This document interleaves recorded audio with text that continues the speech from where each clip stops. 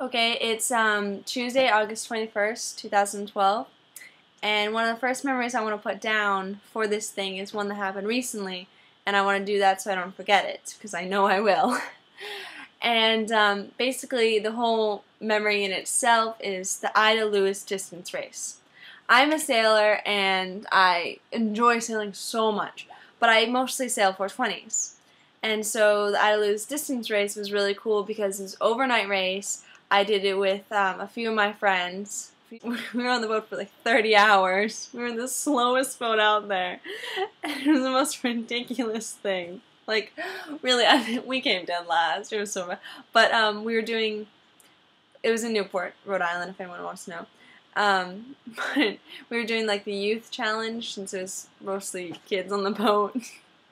And we came second in that out of 4 boats, which was pretty cool. Our boat was called Rubicon. But what I want to get to is, well, there's several different memories, and I'll do them in like a series, I guess. One of the first ones is, first of all, being on the boat was awesome and everything.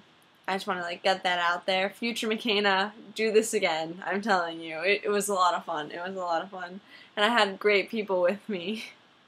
But I was one of the okay. So there were several main things that happened that stand out in my memory. That's very blurry.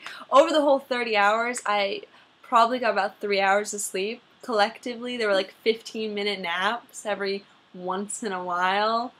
I think I got a 45-minute nap in there, an hour or something in there at one point, which was sleeping on the deck as it's raining and there's a thunderstorm passing over us. It was like the coldest, wettest thing. Basically, the stage started. We were up in Newport by 8, and we had like a breakfast thing together as a team. And then we were on the water probably by 11. We had so much food on our boat. I swear, we could have lived like a week out there. It was the most ridiculous thing ever. But it was mostly candy, Sour Patch, Red Vines, like, I don't even, Pop-Tarts. I had Pop-Tarts for breakfast, which actually, that's not unusual, but I'm just saying, like, I think, a guy, Carter, and I split, like, a bag of Sour Patch. We, like, consumed it for, like, a dinner after snack. So basically, I probably gained 5 pounds off over that trip. But, yeah, so it started out, we got on the water probably about 11, did some, trying to teach everyone, because not all the kids I think had been on the boat before, so I had once. So we sort of did, tacks and jives and all that stuff, getting ready, getting the spinnaker and all that set up, cool stuff. Then the race started at 1:30, so yeah, we set up, did that. We got a pretty average start.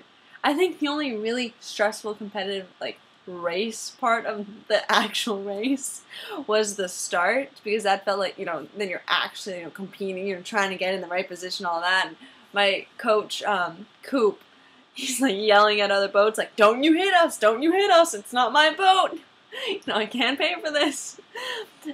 For the whole entire other part of the race, we were sort of last, I think. We were really slow.